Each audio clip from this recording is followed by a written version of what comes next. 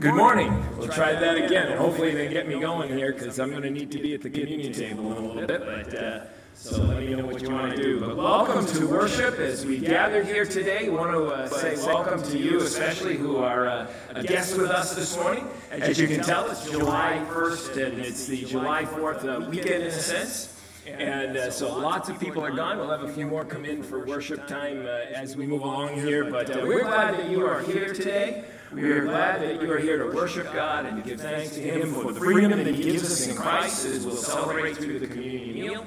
And we're thankful as well for the freedoms that He gives us as we live here in these United States, and we celebrate those freedoms this week during July 4th. But as we begin our time of worship today, I just want to call your attention to the worship guides, and there you'll find a Connect card that is attached to it. It has a perforated line across it. If you would just take a moment and put your name there and put those in the offering basket as they pass a little bit later. We want to pray for you. If you have a prayer concern that you would like us to pray for this week, as a staff, please put those there as well. If you're a guest with us, we want to encourage you to put an address or an email address so that we can send you your greetings from our church family this week. And if you're a guest, we want to encourage you to stop by the Connection Center on the way out at the end of the service, and we have a gift that we'd love to give to you to say thanks for being with us today. As we enter into our time of worship, I want to invite the people who are going to be new members in our church. Join, come on up, and why don't you stand over here since this is not working. I can't come down here with you, but come on up and...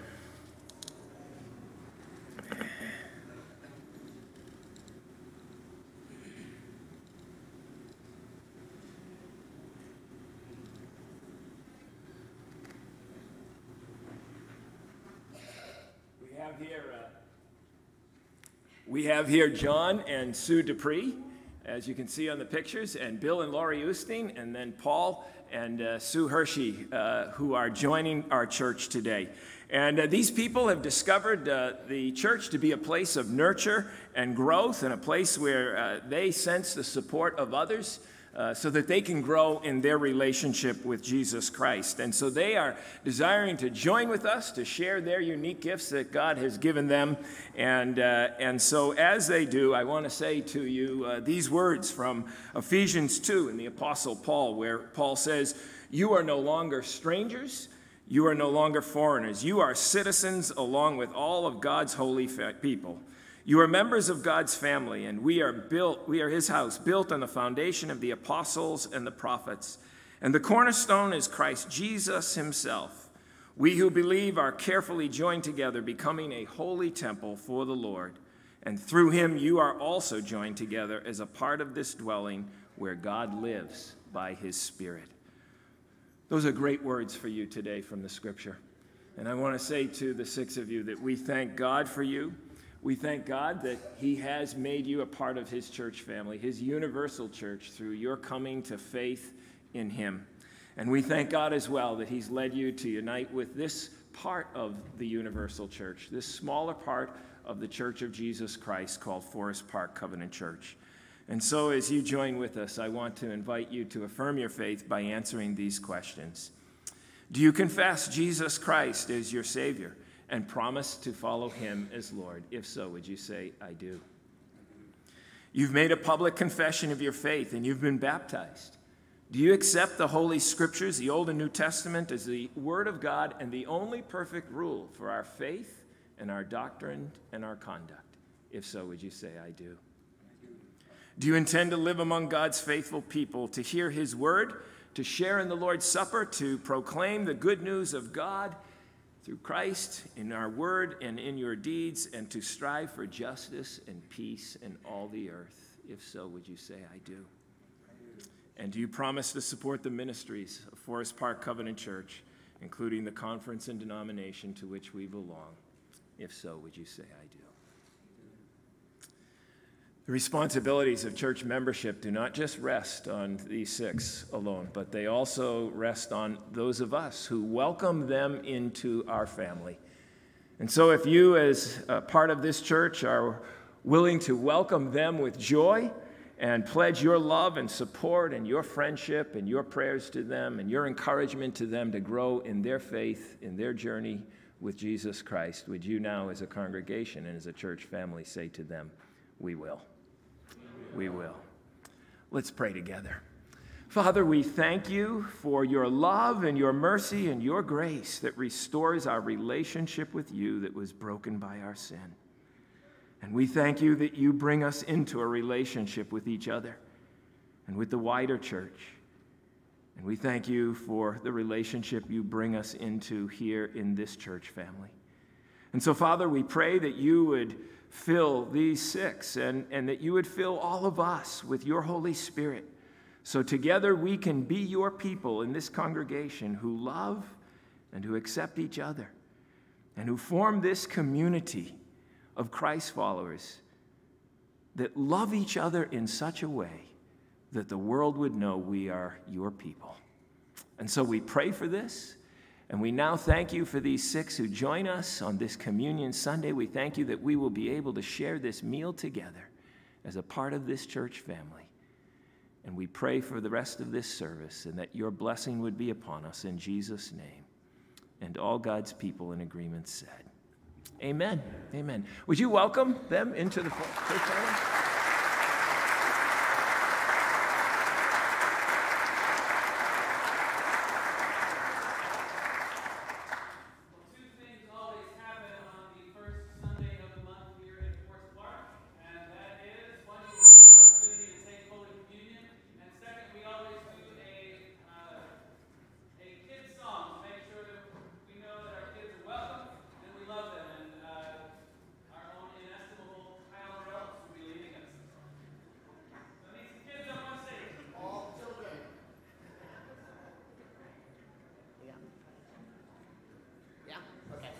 All the kids, please, come. You don't know me, but yeah, come on, hey. So I'm not Sandy Hervo. Sandy Hervo normally does this. Sandy Hervo is much better at it than I am. Yet, ladies and gentlemen, the way you can do this too. I poked Sandy one day and told her, Sandy, hey, wouldn't it be fun if we sang the one song that I know from when I was in children's church? And she said, oh, that's a really neat idea. And then Sandy went on vacation. And then I got voluntold, so here we are.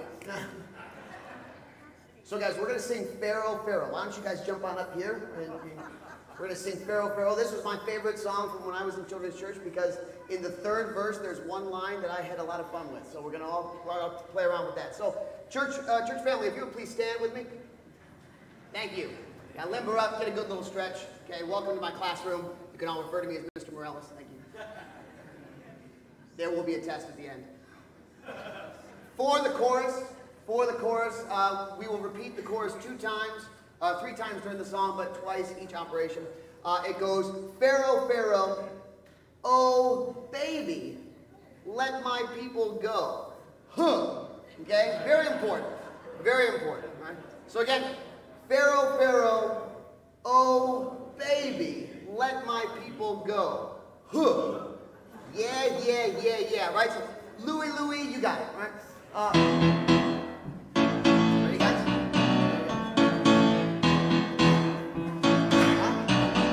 Oh, Pharaoh, oh, baby, let my people go. Yeah. Pharaoh, oh, baby, let my people go. Yeah.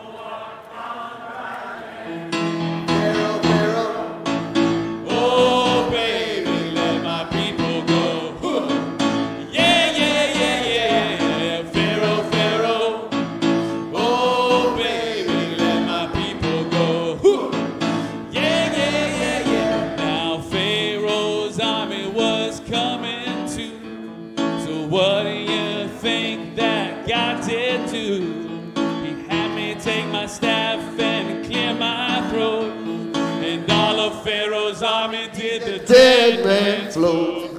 Pharaoh, Pharaoh, oh baby, let my people go. Yeah, yeah, yeah, yeah, yeah. Pharaoh, Pharaoh, oh baby, let my people go. Yeah, yeah, yeah, yeah, yeah.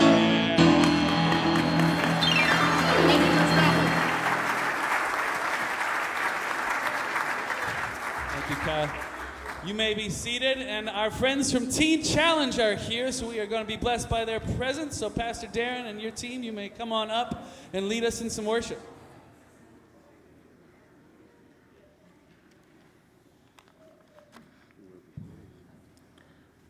Good morning. Come on, we can do better than that. Good morning. Good morning. Amen. It is a blessing to be here with Teen Challenge, a ministry that is so dear to my heart. It's a ministry that I'm passionate about. I'm truly passionate about helping men and women with struggles of addiction and alcoholism free themselves, not just from that, but to do it by having a relationship with Jesus Christ. And so we are always blessed to be here. I told them we going to my church. Amen.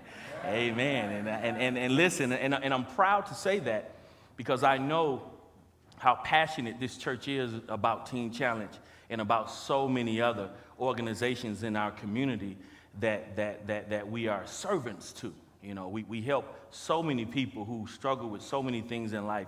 And I am so blessed to be a part of a church that is about ministry, because that is ministry when we're helping our community.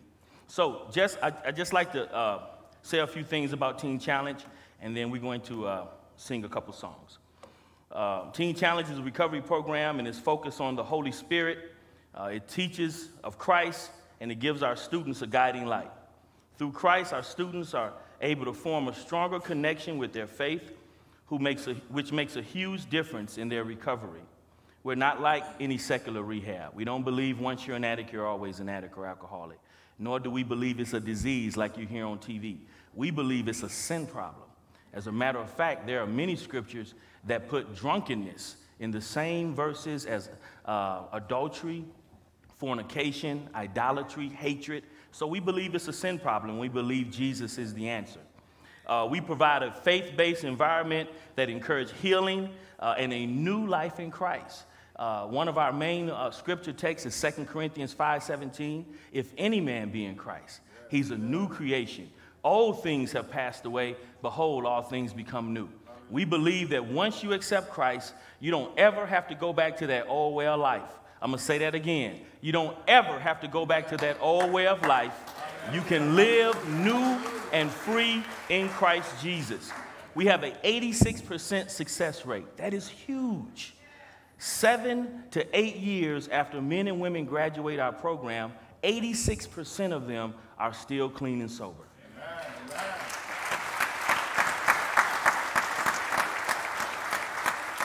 And that's wonderful, and that's great. But I think the most exciting part of that is that they have a relationship with Jesus Christ.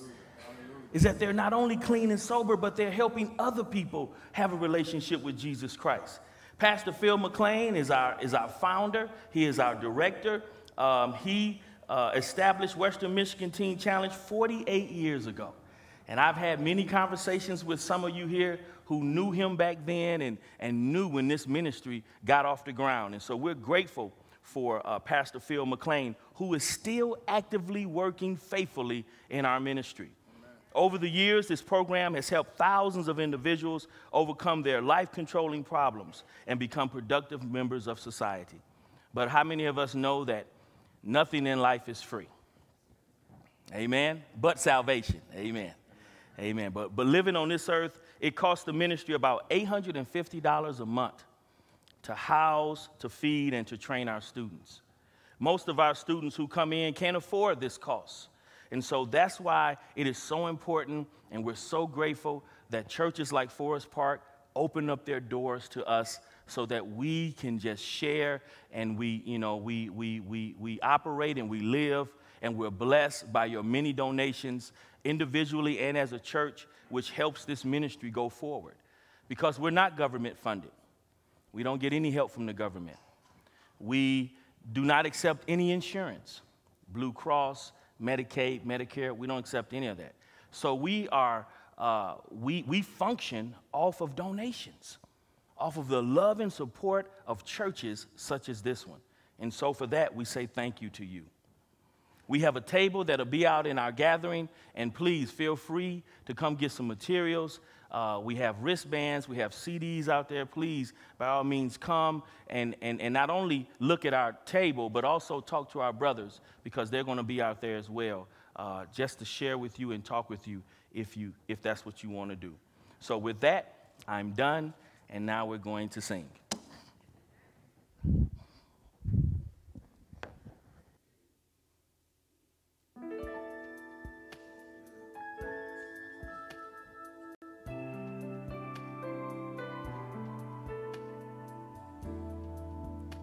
Not because I've been so faithful, not because I've been so good.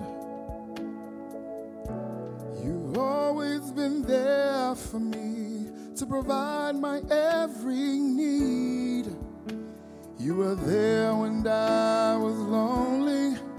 You were there in all of my pain, and guiding my footsteps, a shelter from the rain.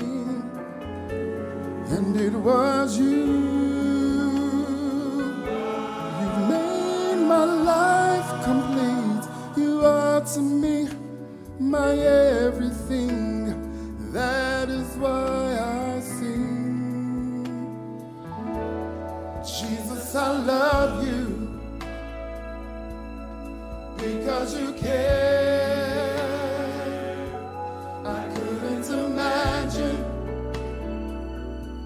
if you weren't there. Jesus, I love you because you care. I love you, Jesus. I couldn't imagine if you weren't there. You are the joy of my salvation. You're the peace in my storm. Your loving arms protect me. You shelter me from harm. You are Alpha and Omega, the beginning and the end. You're my strong tower, my dearest and best friend. And it was you. You made my life complete. You are to me my everything. And that is why I sing. Jesus, I love you because you care. Oh, Jesus, I love you. Couldn't imagine that you weren't there. Jesus, I love you. Jesus, I love you because you care. because you care. I couldn't imagine if you weren't there. Sing it. Jesus, I love you. Jesus, I love you. Jesus, I love you. Oh, I love you, Jesus. Jesus, I love you. Oh, Because you care. because you care. Jesus, I love you. Jesus, I love you. Jesus, I love you. I thank you for your grace, Jesus, I love you. for your mercy, Jesus. Because you care. Jesus, I love you. I love you, I love you, I love you, Jesus. You died to set me free. Oh, Because you care. because you care. I love you. Jesus, I love you. Jesus, I love you. I thank you, Lord. Jesus, I love you.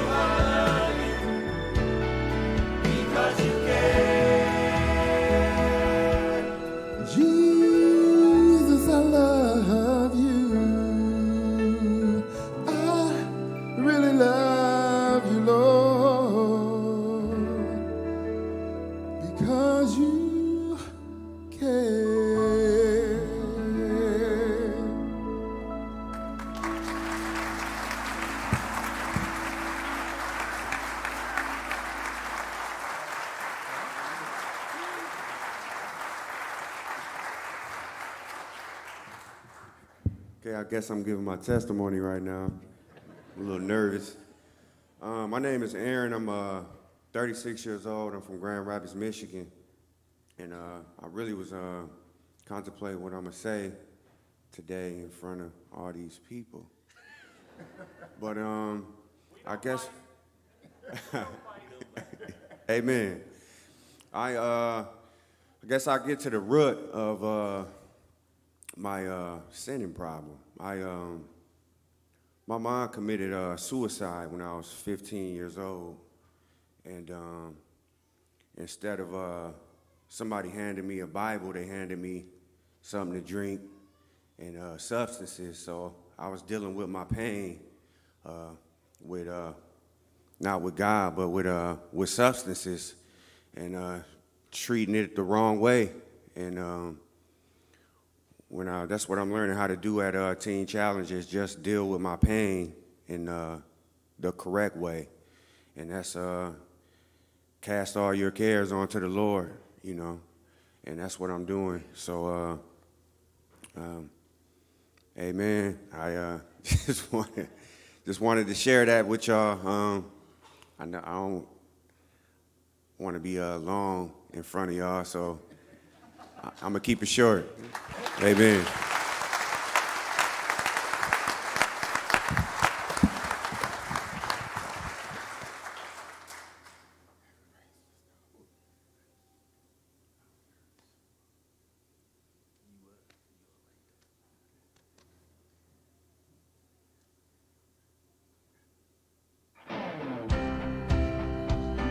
All right, this is a familiar song, so y'all can clap your hands, stand up, and join in with us as we sing this song.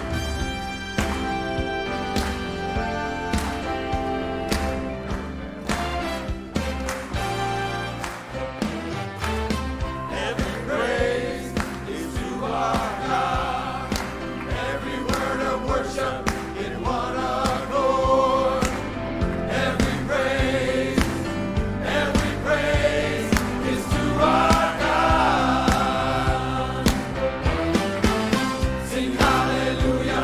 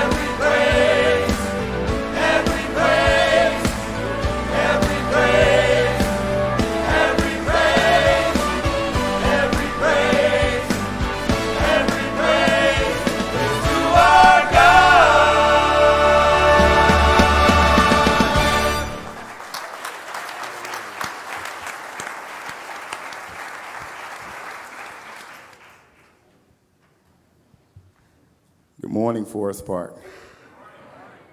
My name is Eugene. I'm 47 years old, and I used crack cocaine for 25 years. I grew up in a Christian home. My mother is an evangelist, preacher. She was all over the country in every Baptist convention that you could think of, women's auxiliary. She was leading it, and my father was the commander-in-chief of the East Chicago, Indiana Police Department. So I was a PK kid, policeman's kid and a preacher's kid, and you know, with that comes a lot of responsibility. It comes with a lot of pressure, and so a lot of the kids didn't like me because of who my parents were or where I lived and things of that nature. And I was sheltered. I was at church whenever the doors opened, on Sundays throughout the week. I was very active in church at an early age. I was in the 100 Voice Children's Choir, and things just turned dark for me. At the age of 10, I was molested by one of the lieutenants on my father's police department, and that went on for a couple years, and that took me down some places, you know what I'm saying, and I just got an anger. I developed an anger for God. I was angry. Why would you let this happen, and why would you let this continue? And then I was angry at my dad for, you know what I'm saying, having this person in our life, and it was just a lot of confusion at that age and a lot of pain, hurt, pain. And so after that, I started drinking, I started drugging, marijuana, alcohol, and that eased the pain for a little while. And then I saw that when I was under the influence of those chemicals, I felt like a different person. And so the kids seemed to like me, and I seemed to fit in. And so I started using on a regular basis just to fit in. And I became one of those. I started to people please, trying to please my friends or please the people that I thought were my friends or the people that I thought I wanted to be like and be around. And that escalated and escalated throughout high school. By the end of high school, on my way to college, I had started using cocaine. And then the Bible says in 1 John, do not love the world or the things in it, the lust of the flesh, the lust of the eyes, and the pride of life. And that's what happened. I became consumed with the world, the lust of the flesh, the lust of the eyes, sin and all its sinful cravings. You name it, I fell into it. And that went on throughout college. And that went on for a while until my parents decided and saw that I had some issues and some problems, and then they were like, okay, well, we backing off. We're going to let you go your way. And that's when I stepped into life of crime to meet those needs that, you know, my family was supplying and they were enabling for years. And the life of crime, of course, led me to jails, institutions. I got to a place where I was so hurt, so angry, so painful that I just wanted to end it all. I didn't even want to live anymore. At an early age, like I said, I was in church, so I confessed to know the Lord Jesus. But my belief in God, I didn't believe that God could deliver me and could heal me from all of the things that I had been through and could save me from myself. And so I continued in a life of crime that led to prison bids. Been to prison a few times, a couple suicide attempts. Needless to say, I was just in a place of desolation, bondage. The devil had me. And I was asleep the other night, and I thought about how this has been going on for so long, and I just thought about how God can use anybody and how he can bring anybody out of whatever they're in. And I'm just grateful today. In August of 2016, I was facing 35 years in prison. I was arrested for some criminal things, and I woke up in the county jail, and when I woke up there, I was like, what happened? And when it got to reading off my charges and everything, I was just like, Lord, have mercy. Help me. Not only to get out of this here 35 years, but help me with my life. I'm 46. At that time, I was 46 years old. I was like, I can't continue to live this life. I can't continue to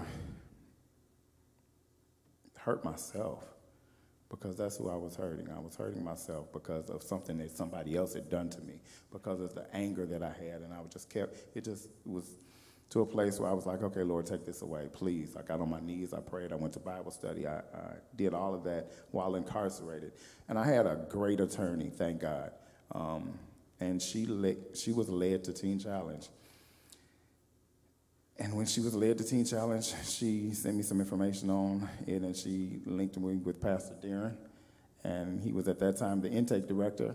And I called him from jail, and I was asking him some questions, and he was telling me about the program, and he sent me a packet, and I looked at the rules and the regulations, and I was like, I can't do this. I was like, there's no way I would be able to do a year program with all these stipulations. And the judge that I had, he had some court-appointed programs, and I could have gotten into those, but the more I thought about it, the more I prayed about it, God showed me that Teen Challenge was a place for me because it was going to allow me to get back to my first love. It was going to allow me to get connected with God. It was going to allow me to kill and crucify this flesh that has kept me sick and suffering for so many years. And so thank God I made it to Teen Challenge in July of 2017. When I went to sentencing, the judge looked at me and he said, I don't know why I'm doing this. He said, first of all, Teen Challenge, you're not a teen. And what is this about? And so he said, but whatever it is, he said, I don't know why I'm doing this, but instead of giving you the 35 years that you deserve, I'm throwing 32 out. And I'm going to give you 3 years sentence, 1 year to be completed at Teen Challenge, and 2 years suspended probation. So I know that God is able. I know that God is powerful.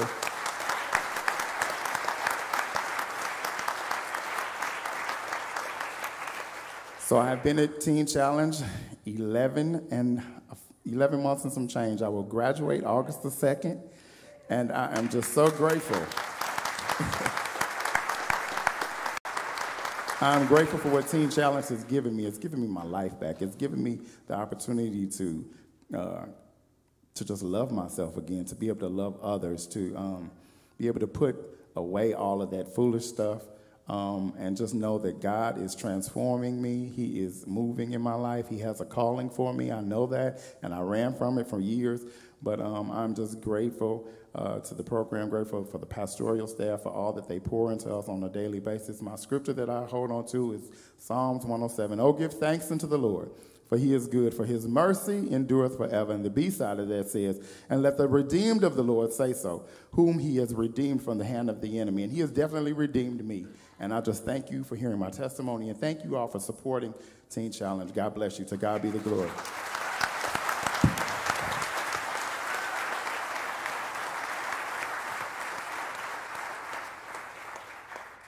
take a moment to stand and pass the peace among the body of Forest Park this morning.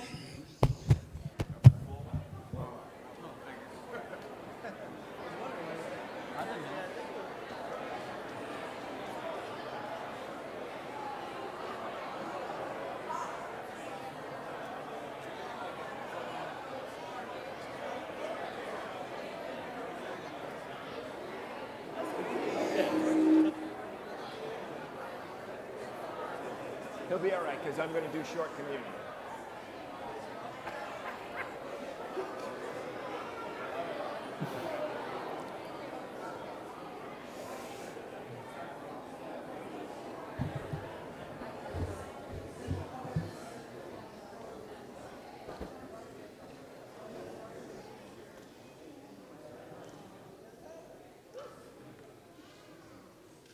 Oh, the grace of God.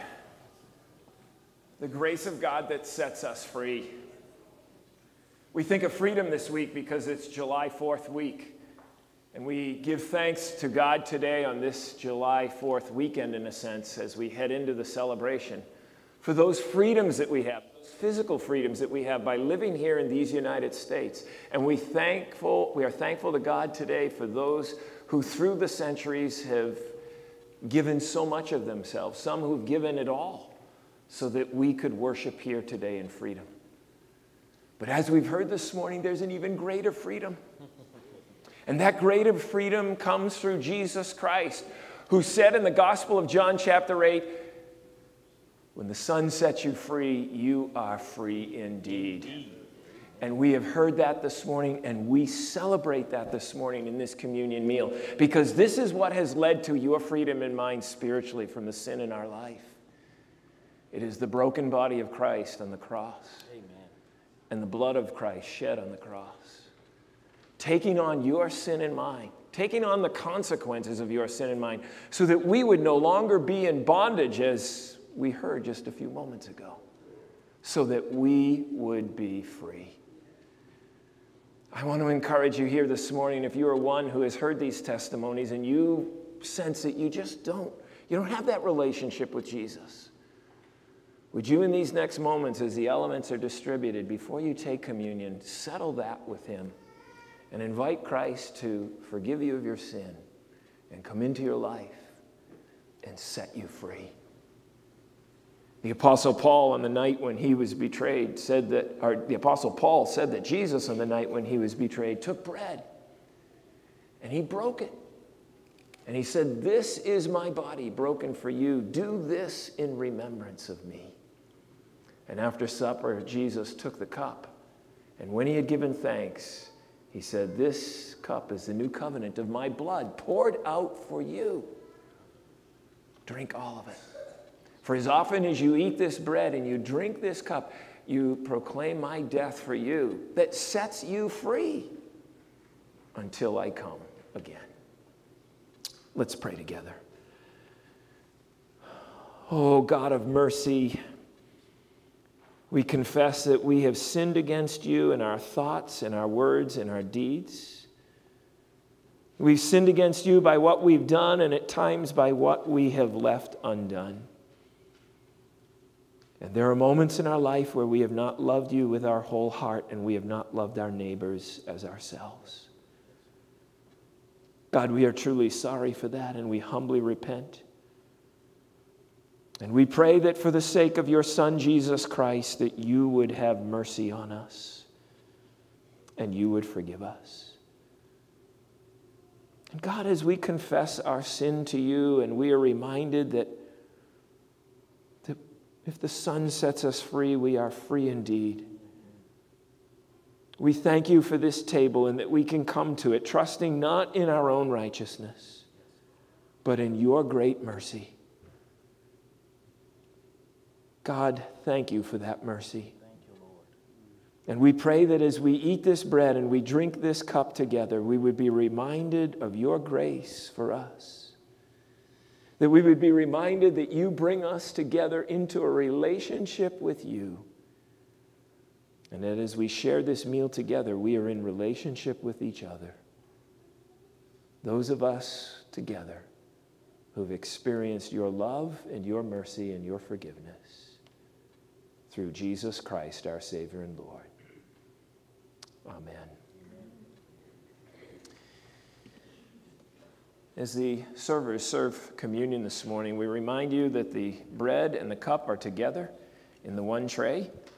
And we invite you to take the tray, pass it to the person next to you, and then let them hold it while you receive.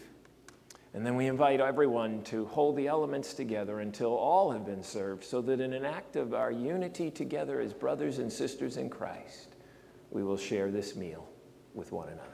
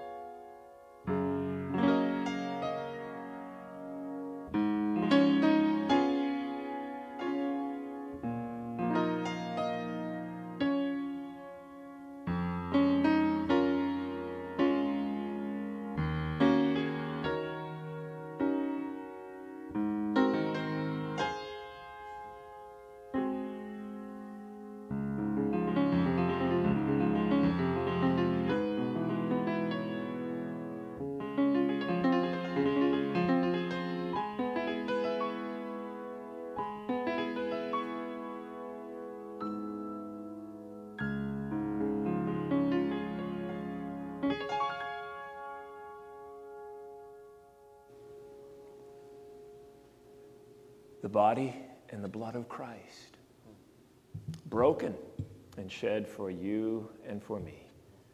Take and eat and drink.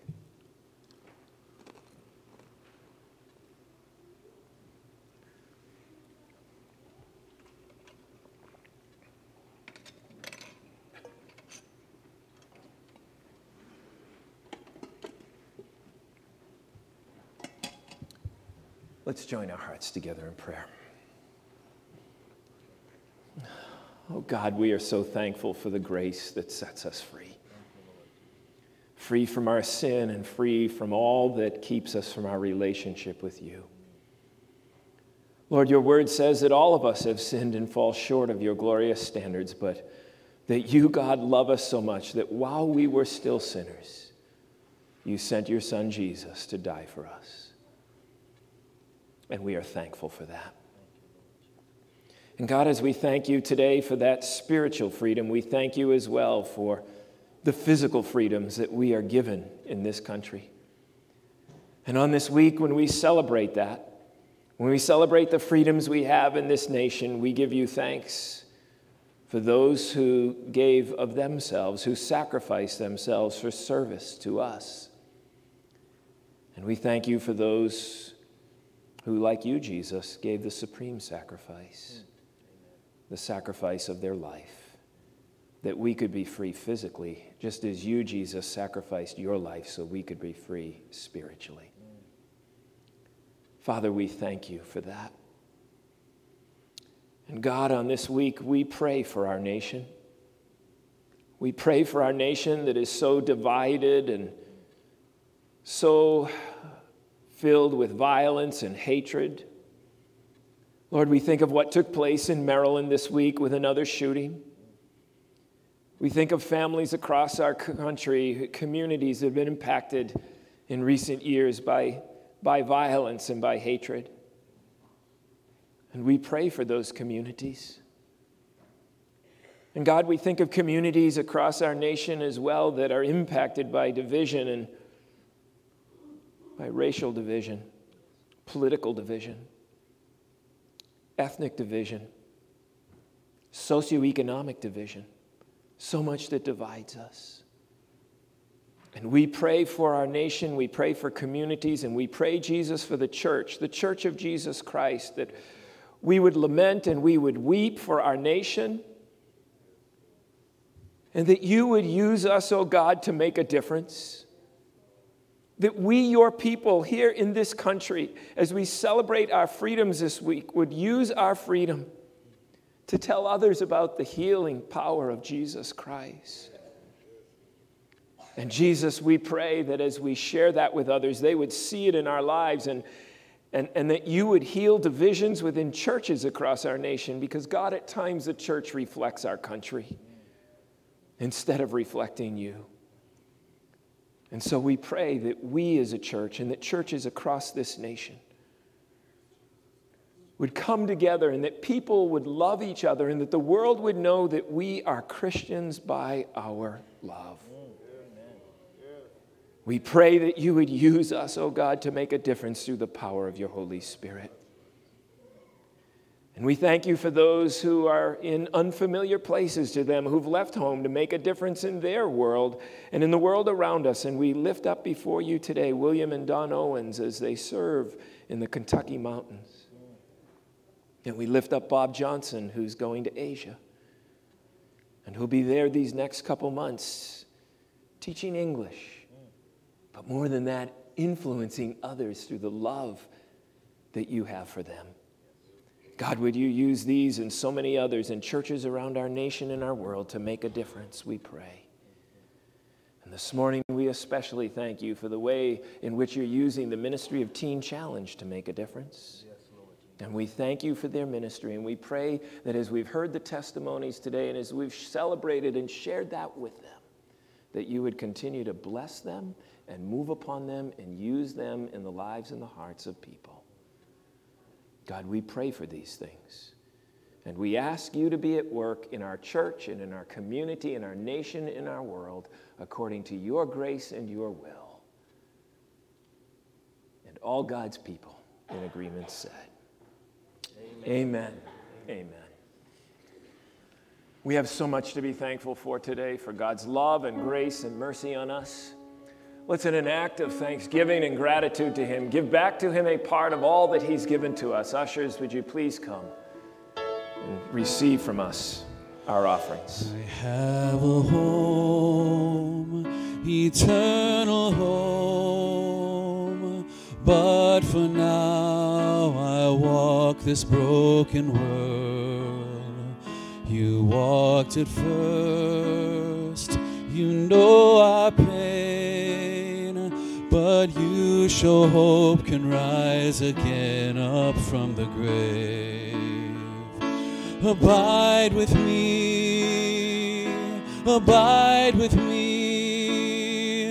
Don't let me fall and don't let go.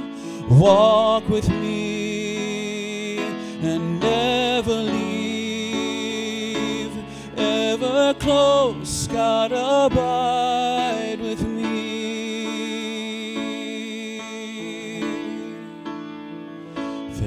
In the night, Gethsemane, before the cross, before the nails, overwhelmed, alone you prayed. You met us in our suffering and bore our shame. Abide with me. Abide with me, don't let me fall and don't let go. Walk with me and never leave.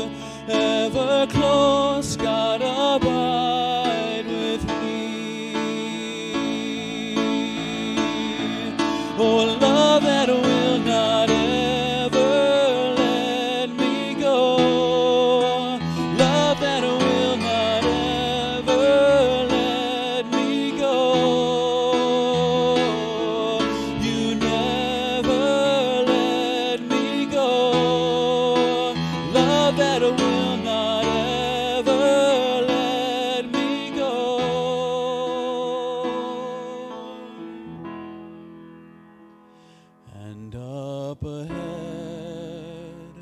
Eternity,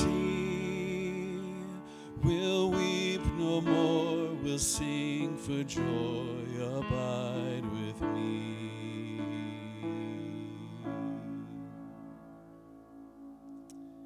Kids, you can come on forward for your blessing. Adults, you may be seated.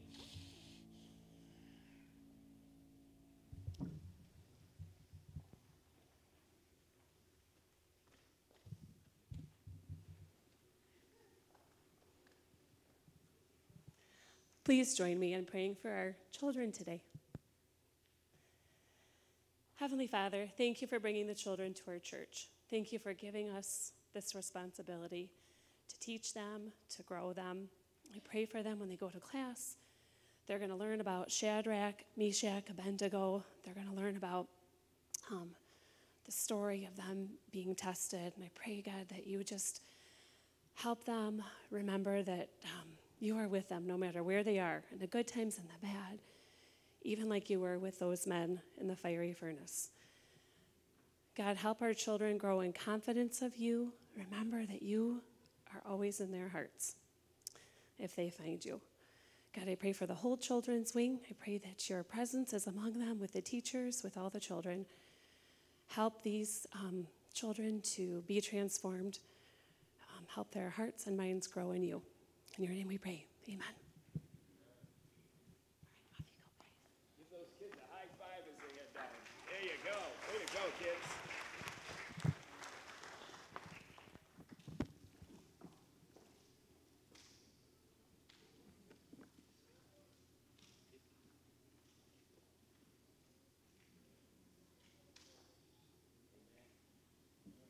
And do you look for someone to bring to Christ? I think that's a pretty important question. But notice I didn't say, do you look for someone to bring to church? Different thing there. There's nothing wrong with inviting people to come to church. There's nothing wrong with wanting people to know that the church home that you're proud of and inviting people to come. But unfortunately, sometimes what happens is that when we invite them to church, if they're unsaved, sometimes they leave unsaved. And so Jesus, I believe his message was not for us to invite people to church. I believe his message was to invite people to Christ. I believe the message is for us to go and to share the good news, as we're going to look at today just very briefly. Scripture, all through Scripture, he tells us to go and share the good news. I'm blessed to be a part of this awesome ministry Teen Challenge. And you've heard the testimonies, and you've heard what God is doing in the lives. You all know me, that I was a student at Teen Challenge and what God done for me. But the reality of this great ministry is that these men and women who choose to come to Teen Challenge, they choose to. They come to Teen Challenge because they want to change their life. Now, that's a wonderful thing, and it's a blessing for us to know that. But everyone is not going to make the decision to come to Christ on their own. Everyone is not going to make that decision. Everyone is not going to come to church. I'm pretty sure some of us today here in the audience didn't come to Christ on their own. Amen? But we was led through someone. Someone reached out to us and shared Jesus with us. We could have been so far from Christ and not even thinking about going to church, and somebody reached out to us. Because here's how I believe the pattern should work, is that when you get a relationship with Jesus Christ, you want to come to church. You want to fellowship with those who you have a common interest with, and that's Jesus Christ. As a matter of fact, Jesus knew this when he penned the scripture called the Great Commission. Matthew 28:19-20 says, "Therefore go and make disciples of all nations." The key word there is go. We have a responsibility to go. He tells us in Luke 10, 1 and 2, the Lord now chose 72 other disciples and sent them ahead in pairs to all the towns and places he planned to visit. And then he says a familiar passage of scripture that we all know, that the harvest is great, but the workers are few. So we pray to the Lord who's in charge of the harvest, and we ask him to send more workers into the fields. That's not a sit back and wait command. That's a go command. That's a charge for us to go.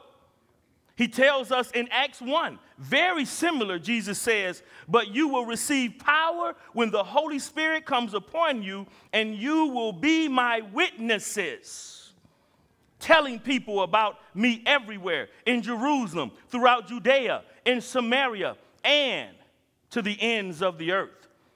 We are to go, whether it's next door or in our own family or another country as missionaries. But we are commanded, brothers and sisters, to go. To go and find those. Scripture in King James says, in the highways and the byways. We are to go and impel those to come to Jesus. We are to go and share what God has done for us. That's why I love Teen Challenge, because wherever we go, people are impacted, not just by the singing, not just by the word being preached, but by the testimonies of what God is doing if we would just let him. So, do you look for someone to bring to Christ? Scripture not only teaches that we should go, but it also teaches us we should look for the lost. Luke 15, Jesus tells of the parables of the lost sheep and the lost coin. He says if a man has 100 sheep and one of them gets lost, won't he leave the 99 others in the wilderness and go search, look intensely for the one that is lost until he finds it? And then when he finds it, he puts it upon his shoulder and he brings it back to the flock. There's something about us looking intensely for those that are lost. The woman who had the 10 silver coins and she lost one. Scripture says, won't she light a lamp and sweep the entire house and search and look intensely until she finds it? Both of these are parables of how we should be as Christians. When it comes to the lost, we come to seek. As a matter of fact, Jesus talks about in Luke when he encountered Zacchaeus up a sycamore tree. Verse 10 says, he came to seek and to save those which was lost. So we should search for the lost. Look intensely for those we know that do not have a relationship with Jesus. So our scripture text today paints a great picture of how we as Christians should look for people and bring them to Christ. If you have your Bibles, go with me to John chapter 1. It will be on the screen for us. John chapter 1, and we're going to read verse 40 through 42a, and then we're going to read verses 45 and 46, and I'll be done. Verse 40 says, Andrew, Simon Peter's brother, was one of those men who heard what John said and then followed Jesus. Andrew went to find his brother Simon and told him, we have found the Messiah, which means Christ. Then Andrew brought Simon to meet Jesus.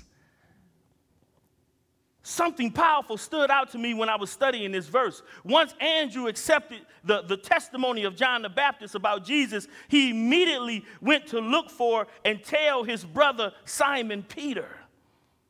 Once he had an understanding of Jesus and that the Messiah had come and that this is who they was looking for, when he had the privilege and the honor to be acquainted with Christ, he was in a position to be an instrument to go get his brother and bring him to Jesus. And I believe that responsibility or that privilege and honor was not just for Andrew. That's for us too.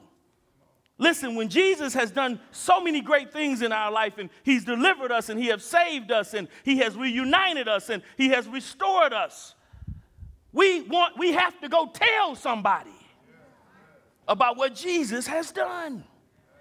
We know the type of world we live in today. There's so much hopelessness. There's so much despair.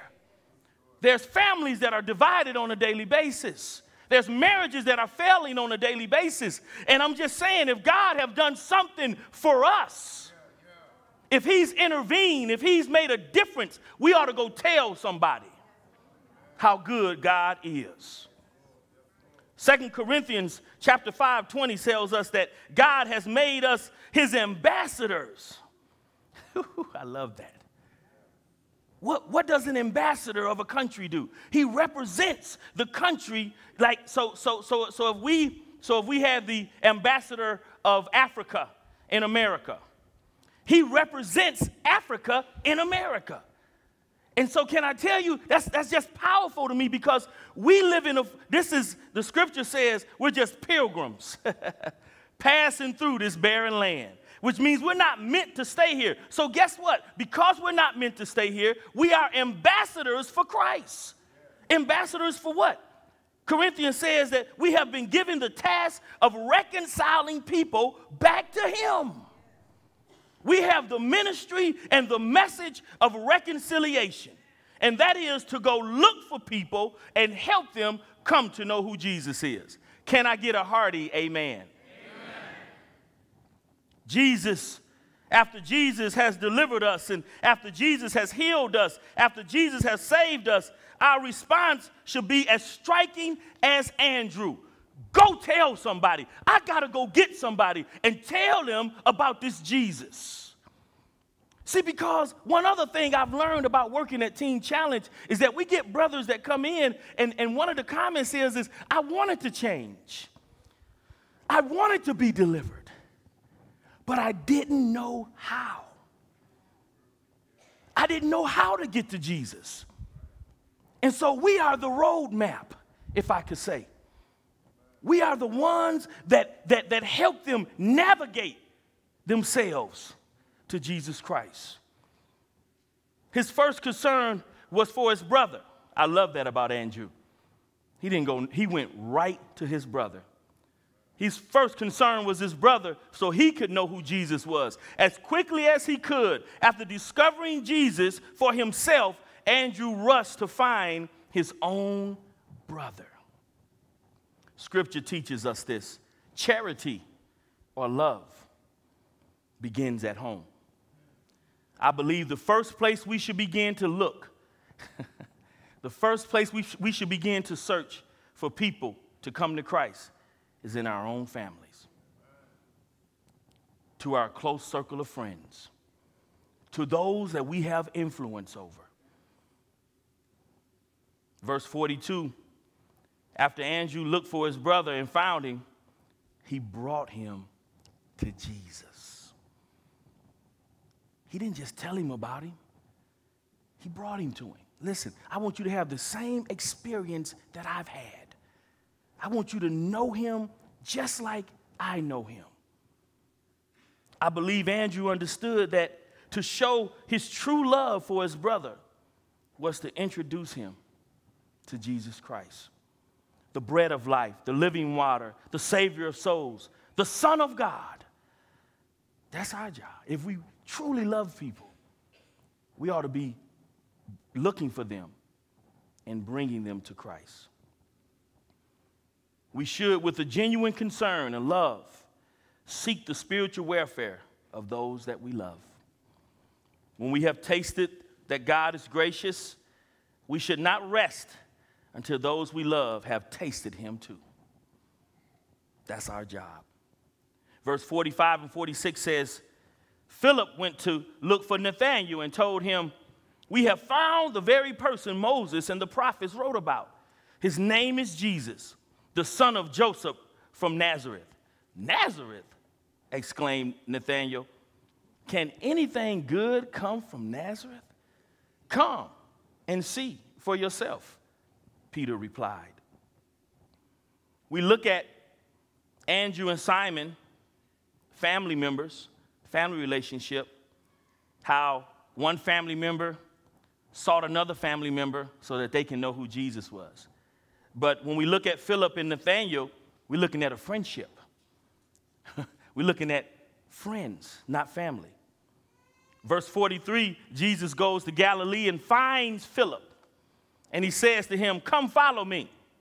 And then in turn, Philip goes to find Nathanael,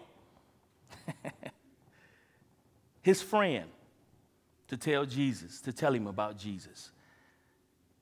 Boy, we have to be excited about what God is doing in our life so that we can help others to be excited. I think that's why so many people don't come to Christ. Because some people in the church act like the people in the world. I'm talking about sometimes we act like there's no hope. Sometimes we are in despair, just like them.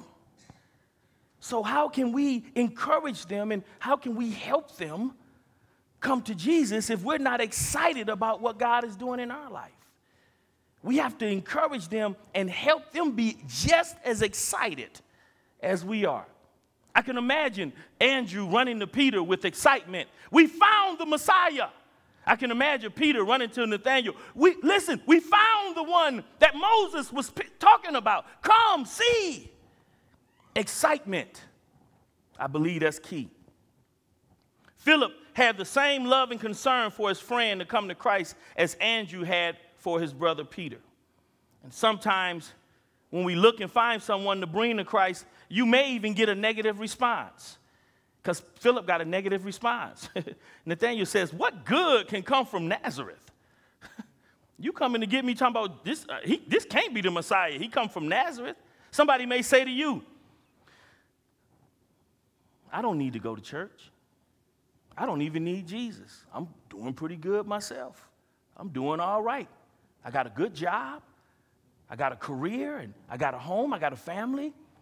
Sometimes you'll get that negative response. Use wisdom and don't argue with people.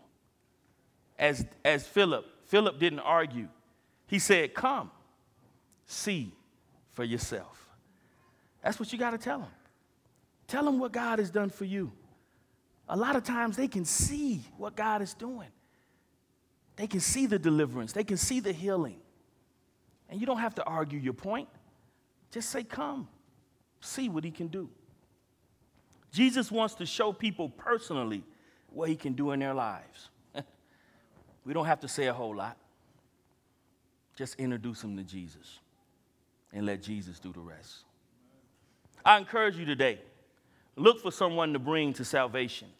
Look for someone to bring into a saving relationship with Jesus today. Jesus hung, bled, and died for that very reason, that we who are saved, we help him be kingdom builders by looking for someone else who needs Christ.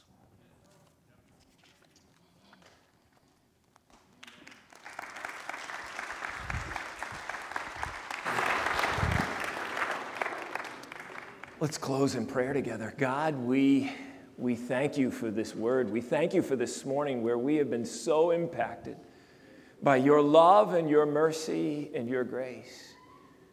As we've heard the stories of how you've been at work in other people's lives, as we've celebrated at the table here how you have been at work in our life, and how we've heard from your word as to how you want us to go from this place, to share that good news with others. God, would you instill what we have heard this morning into our hearts and lives so that we could go out and reach people, so that we could share with them the good news and say, I found the Christ, and I want you to find him too. Amen.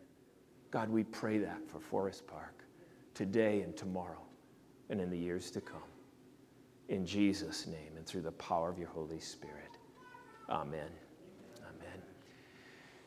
Before we leave, I just want to say a word of thanks to you as a church family for all of the prayers that you have given to us as a family, and for our grandson Miles, who was born 3 months prematurely. So many of you have been praying, and Vanessa said last week, she said, tell the people, she's down in Kansas with our daughter and with our grandson. He's going to be 3 months in the NICU before he'll be able to come home. But she said, tell the people there, I so much feel their prayers. She is so sensing your prayers. I want to say thank you for that. And I want to say to God be the glory, because the other day the doctor came in and he said, I can't imagine a baby born at 28 weeks doing better than what this child is doing. Amen. Isn't that amazing? To God be the glory. And so thank you, God. Thank you for your prayers. I want to let you know that next Sunday, Pastor Mike Shabilsky is going to be here. Those of you who know Mike, who was our interim pastor back 4 or 5 years ago, he's going to be here to share the word with us. It's going to be a great time. I want to encourage you to come back for that. And then want to let you know that on July 14th, Saturday, July 14th, at 2:30 in the afternoon at Hackley Park, there's going to be an event down there called Project 714, and this is an event that several Christian churches and groups are putting together. There's going to be music through the afternoon and evening. There's going to be activities and games. It's a huge family event down at Hackley Park. There's no cost. Our worship team is going to be down there as well for some of that time. There's going to be different groups from different churches. It's going to be a great event for our community. That's on Saturday, July 14th. Hackley Park, 2:30. We'll make sure that some info comes out to you through the wiki as well as in the bulletin next week. But be aware of that. Reminder, too, that our prayer team is here at the front. Can I say to you today that if you are one who has been impacted by the words you've heard and you do not know Jesus, would you come here to the front and would you pray with these people and let them pray with you and receive Christ today? If you have another need as well, come take advantage of them here at the front. They're willing to pray with you for whatever it is you want prayer for. And now let us go and enjoy fellowship around the table, and then going out into the world and see that sign going out that says we are now entering the mission field. Amen. Let's go and share Jesus with others.